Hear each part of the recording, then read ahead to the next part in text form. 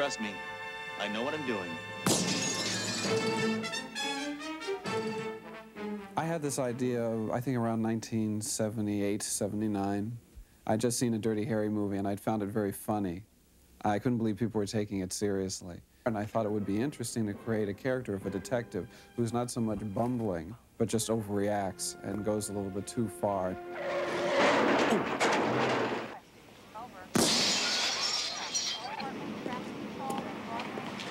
We got vermin on the roof, but I got an idea. Who are you talking to? Nobody.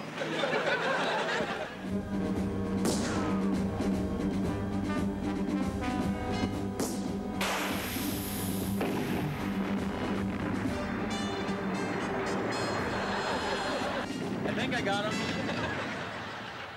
It was originally developed, I don't know how interesting this is, but it was originally developed for HBO, who bought it, and you know, ABC read it and took it from them, and here we are on the network. I never in my wildest dreams thought this project would become a sitcom, but it was always a secret goal of mine to create a satirical anti-hero in a show like this, which maybe harkens back to the 60s when they did Get Smart, which was my favorite TV show.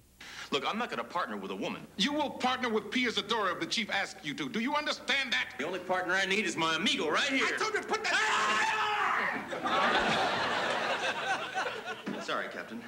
That was reflex. Reflex. That man makes Rambo look like Pee Wee Herman.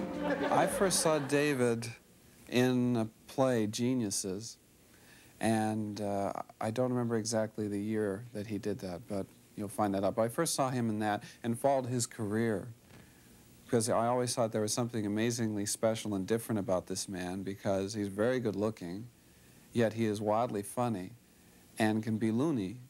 And it's a very, very difficult combination to find somebody like this. He can be a leading man, yet can be insane, zany, and crazy. I knew that he was going to be Sledgehammer, that he absolutely was the only person who could play this role and bring to it what he brings to it, which is a lightness, a twinkle in his eye. Yet he also brings to it a conviction where you believe he is real, that he really is this way. And I think David Rashi is the only actor on earth, or probably who will ever live, that can make you believe he's talking to his gun.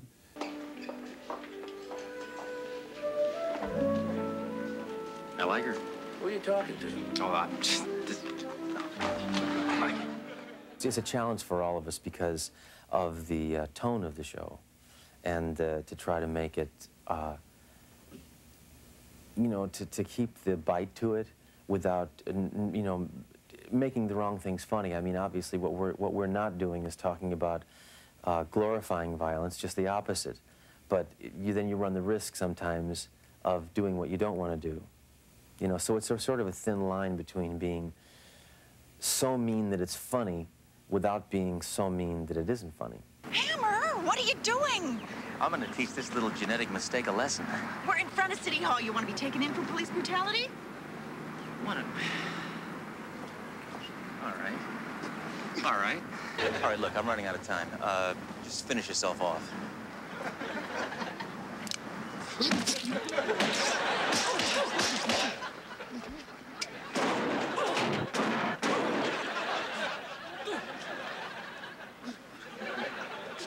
It's a little bit of a lot of different things.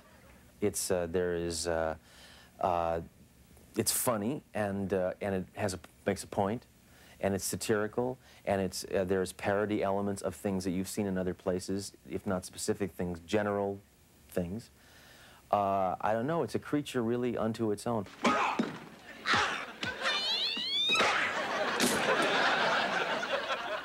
Duro, that was excessively violent and completely unnecessary. I loved it. It was poetry in motion. Thank you. I was top of my class in hand-to-hand combat. I'd like to fight you sometime, Duro.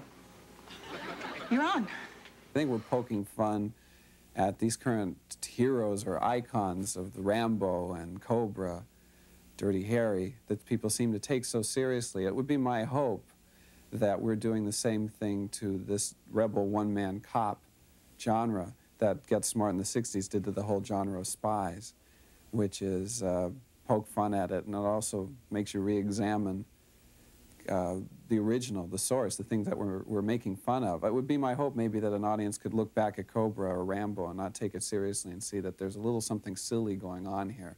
I mean, my favorite line in Rambo is the man blows up half the country and tells someone the greatest weapon I have is my mind. Listen, I have a great idea. Now, why don't I come over to your house and then you can cook me dinner because my all-time favorite movie is on TV. Oh, wait, don't tell me. Dirty Harry. Now, that one didn't work for me. I found it too violent. David Rasche is Sledgehammer.